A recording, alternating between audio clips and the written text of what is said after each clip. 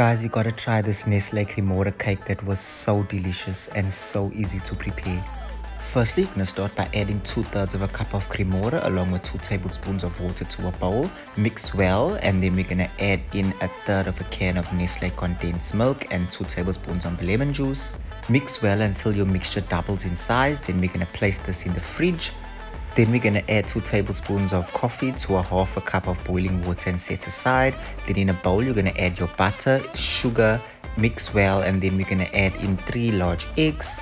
Now you can go ahead and add 1/3 of a cup of Nestle Cremora, which adds a nice richness to your bake. Then you're going to add in your flour, cocoa powder, baking soda, as well as the coffee mixture. Bake this in the oven at 180 degrees for 20 to 30 minutes. Once your cake is completely cooled, top with the delicious Cremora mixture and some dark chocolates. Serve and enjoy.